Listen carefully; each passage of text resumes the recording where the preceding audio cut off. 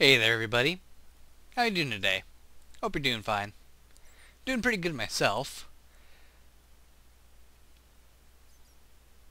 Today we're going to be looking at Thaumcraft 3.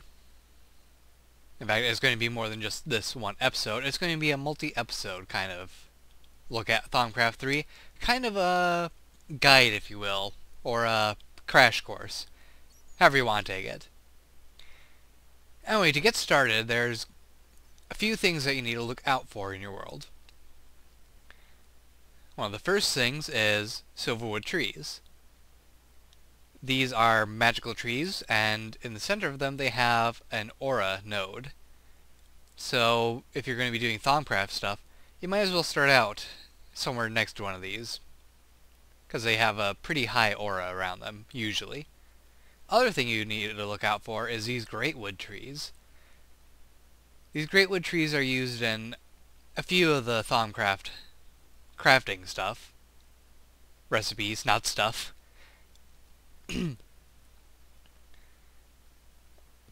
Although you cannot use the wood at all to make planks. Other things that you need to pay attention to are these new ores that you will find when you're digging in the ground. You have cinnabar, darn, I forgot, amber, yes, amber-bearing stone, and Viz-infused stone. Each of the colors represents an element: water, earth, wind, fire, magic, and the silver color is a dull one. That's when the Viz has kind of bled out of the stone and back into the aura. Usually that happens when you've drawn a lot of power from the aura when doing magic. Now the Viz ores are able to be harvested using a wooden pickaxe or grater, and cinnabar and amber require an iron pickaxe. One last thing you can look out for is this new kind of tower you will find in villages. These towers typically have a chest in them, from what I have seen at least, which will have a few random items in it that can help you along in your thaumaturgic endeavors. Now, the person that usually resides in these houses is a wizard villager. I've already traded with him, trying to get him to be able to trade more things. Unfortunately, he doesn't seem to want to offer anything new. Anyway, let's go ahead and go inside, get started. Please ignore the fact that there's no roof there. The fire kind of burned it away. Anyway, to get started, you're going to need a wand and a bookcase, or a bookshelf. Now, in order to craft a wand, you simply need a golden nugget, a stick, and any kind of Viz shard. And then you place down a bookshelf, right-click on it, and you'll get the Thaumonomicon. You have to right-click on it with a wand.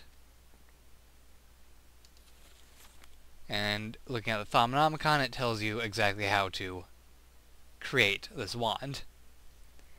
It also lets you know information about greatwood trees, silverwood, shimmerleaf, which is a type of flower you can find growing usually near silverwood trees. They will drop quicksilver, which you also can get by smelting cinnabar ore. And there's also cinder pearls. Cinder pearls are usually found in the desert, and you can harvest them and get blaze powder from them. It'll also give you information on aspects of magic, the aura, flux, and the infused ores, which I already talked about. Oh, one thing I forgot to mention. Amber can be used to craft a couple types of blocks: amber blocks and amber bricks. Amber blocks require 4 amber, and amber bricks are made of 4 amber blocks. You can also get your amber back from the amber blocks, although amber is not really used for very much at the moment. Alright, with the wand and Thaumonomicon in hand, you're going to need to make some tables, which are crafted out of any kind of wood block and wood slabs. You can place down one table and right-click on it with your wand, and it turns into a new kind of crafting table. Now this crafting table has a slot in it where you can place your wand. And it is an arcane work table, that's right. You also are going to need to make a research table, which is, it will be acquired by getting scribing tools made out of a glass bottle, a feather, and an ink sac. And by placing two tables and right-clicking on it with your scribing tools, that turns it into a research desk. Now this brings me to the next thing you're going to need for quite a bit of Thaumcraft. You're going to need to go out and find some reeds, because you need paper.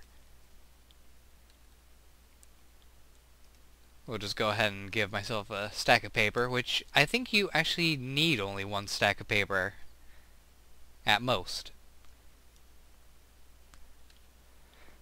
Now in the research table there is a sliding bar here, which affects how thoroughly you're researching the items you are putting in these 5 slots here. There's cursory, which is just slightly glancing over, and thorough, which is very in-depth. Let's go ahead and grab a few random items. Let's say some iron, coal, some seeds. Oops, seeds. There you go. Now, when you're holding Shift and you highlight an item, it will reveal the aspects of that item, the essence or elements, whatever you want to call it. Items can have anywhere from 1 to 5 aspects, although darn it. Although some mod items also have aspects because Thaumcraft is Forge compatible. Put that wand over here, Thaumcraft on there, get rid of these tables. Now, even though you can have multiple items in here, you only are able to research up to 5 aspects at a time. So if I throw metal in here, one of the other ones disappears. Now if I start researching, a research note will appear, and paper will disappear. And you also get this weird looking scroll in the upper left corner. The scroll doesn't really reveal much information until after you've researched a little bit further. Right now we have an obscurus element. That's because we don't really know what element this is.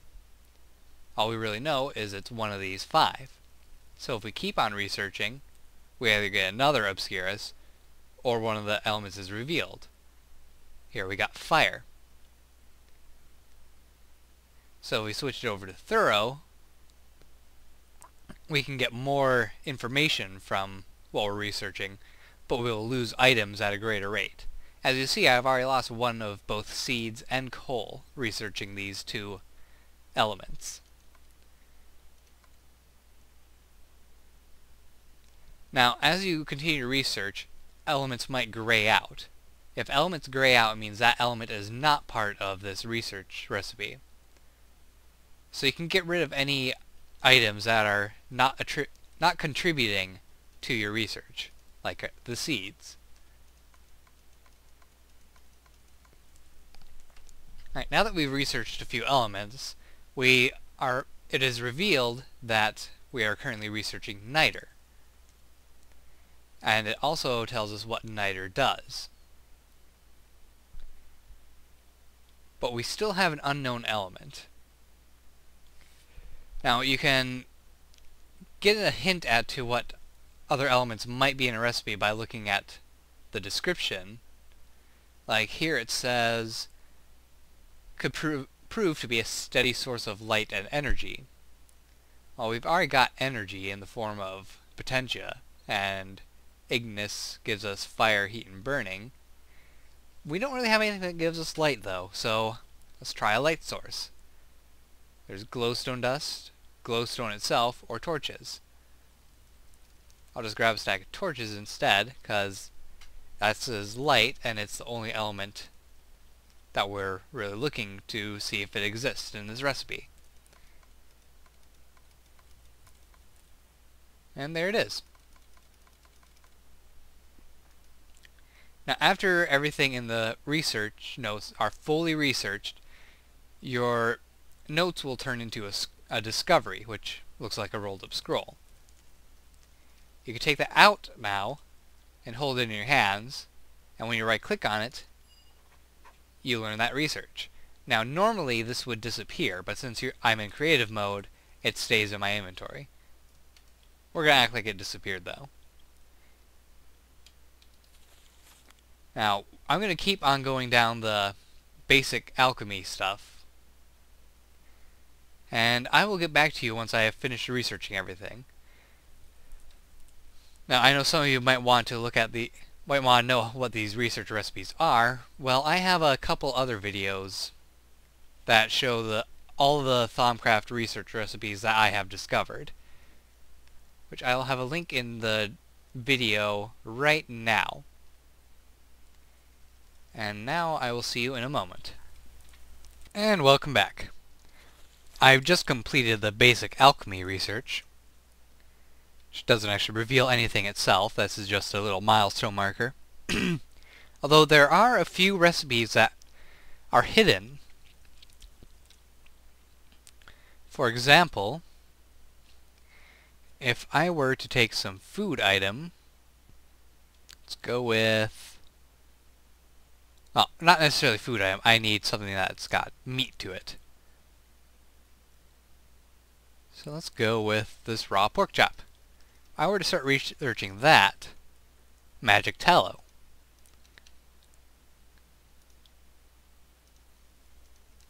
Now, as you see on here, there doesn't really seem to be anything that looks like magic tallow.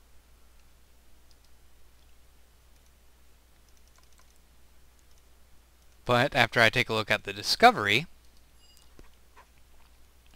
and look back at my Thaumonomicon, a tile for magic tallow appears. Now, magic tallow can be used to create things like candles, which are a very nice looking alternative to just having torches laying around your place or having niter floating in the air. They have a nice little flicker effect even on them.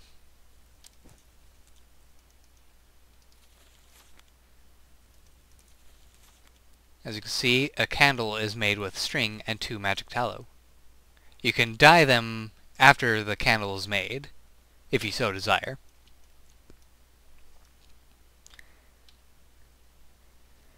Now, some of the things I have researched require you to craft them in a pot, or a crucible. In order to make a crucible, you need a cauldron, and your wand. Simply place the cauldron down, and right-click on it, and it turns into a crucible. However, that's not enough. You also need a source of constant heat below it. Now you can use netherrack with a fire on it, or lava if you really want.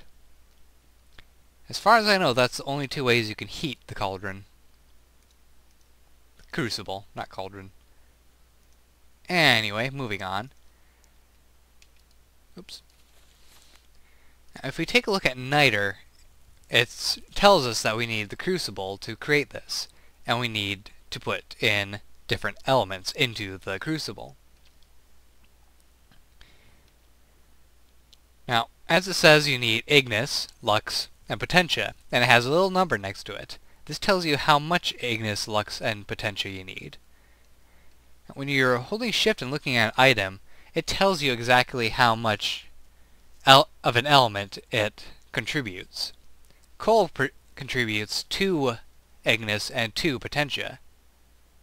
And torches each contribute 1 lux. So if I were to put in 2 coal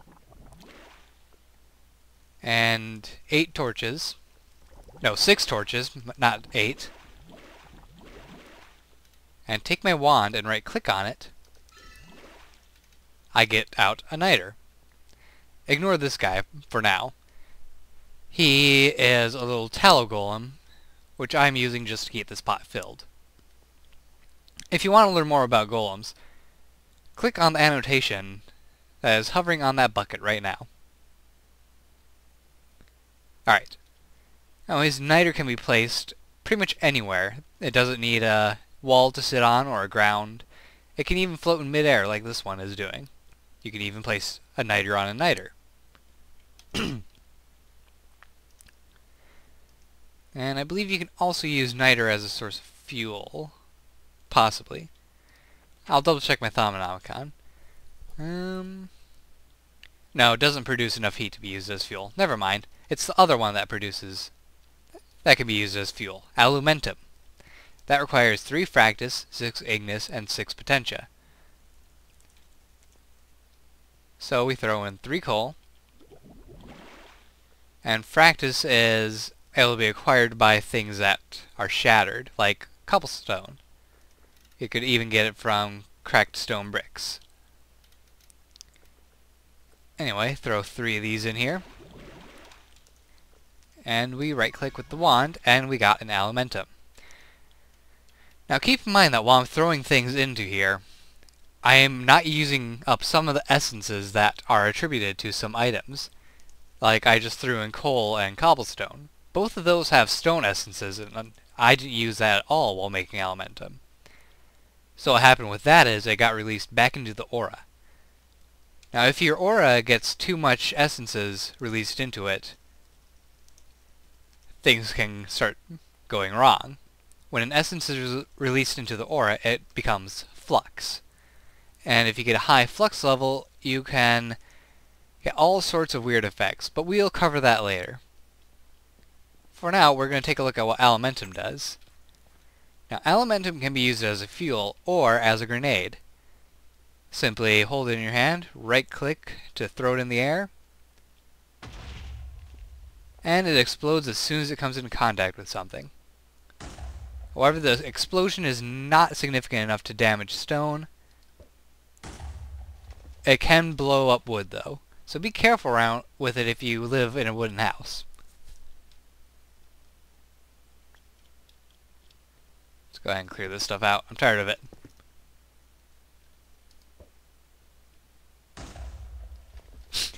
Just had to do that one for fun. Sorry.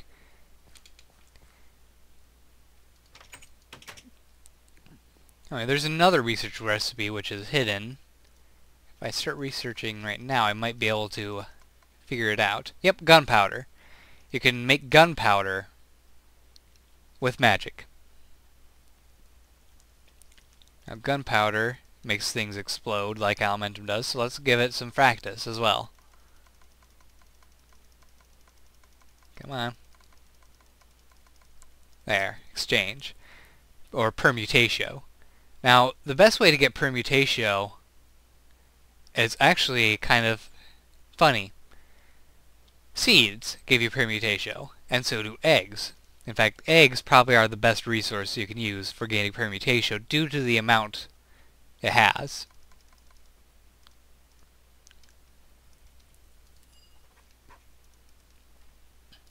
And that unlocks another secret recipe, which allows you to get gunpowder. Now, I do have an issue with the secret recipes. I really don't understand why they exist, why they're hidden, when everything else doesn't tell you any information at all about it. So the only difference between these hidden recipes and these recipes is that there's no picture for them. Otherwise they're exactly the same. Anyway, gunpowder, you just need 6 fractus and 6 ignis, and then you can make gunpowder. Which is useful if you're having a lot of trouble taking on creepers. The last thing we're going to look at is basic transmutation, and stuff like that. Now, transmutation requires you to throw more items into your crucible.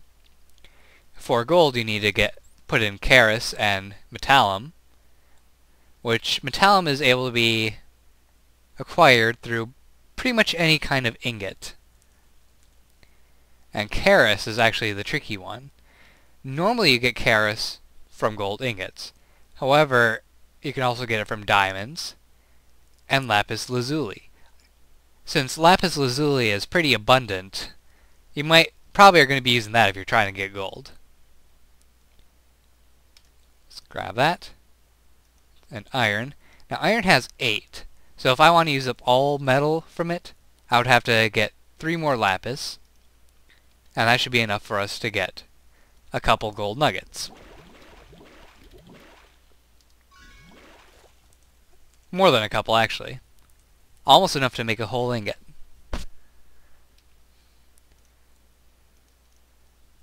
Now you can also transmute other metals into iron. All that is required is 2 metal. Tin, which requires 3 metal and vitreous. Lead, 3 metal and a vacuous. Copper, 3 and a victus. And silver, 3 metal and a permutatio. Now, the tin, lead, copper, and silver are because I have other mods installed that add those ores to the game. Which I think it does that for all Forge compatible ores. Other than that, I don't believe there's any other way you can get lead, tin, copper, and silver through Thaumcraft. Mostly because they're not in the game with just the vanilla and Thaumcraft items. Alright, now that I got that out of the way, there is one more item that kind of borders crafting and alchemy, or artificing and alchemy. And that is thaumium ingots, which is used in both artificing and alchemy. We'll go ahead and get that researched quick. Oops, not with that. And I'm going to actually cheat a little and just use straight up magic essence. We'll cover how to bottle essences later.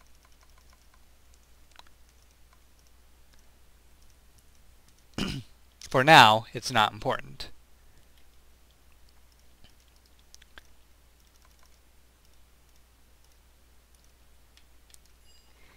Alright. Now I got thaumium researched. We can take a look at it. In order to create thaumium, you're going to need 8 metallum, or just an iron ingot, and precantatio. Now the easiest way to get precantatio is actually kind of funny. You can simply make chiseled sandstone, which has 1 precantatio essence to it.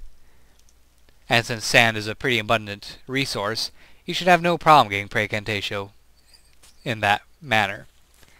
Now thaumium can be used to create the same tools, which function like iron, but I believe they are much more susceptible to enchantments. Yes. The result is a metal harder than iron with the ability to accept enchantments beyond that which iron is normally capable of. Otherwise, they're pretty much the exact same thing as iron. You can also create a new set of armor, which looks pretty interesting. Let's go ahead and give you a look at that armor.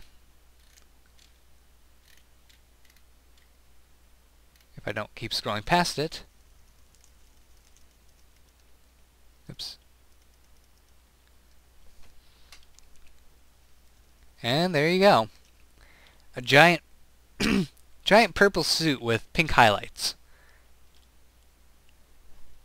For those who aspire to be battle mages, I assume. Anyway, speaking of enchantments, there are a few new enchantments that Thaumcraft adds. Haste, which can be applied to foot gear, which increases your speed. Repair, which will draw upon the aura levels to repair armor and weapons and tools. Potency, which is only applied to wands. Actually, the rest of them was only applied to wands, so we'll talk about those when we talk about wands. But I'm going to end the episode here, and next time we're going to take a look at basic artificing. So I hope you guys enjoyed this episode. Don't forget to like, subscribe, and fave, and I'll see you next time. Take care, and goodbye.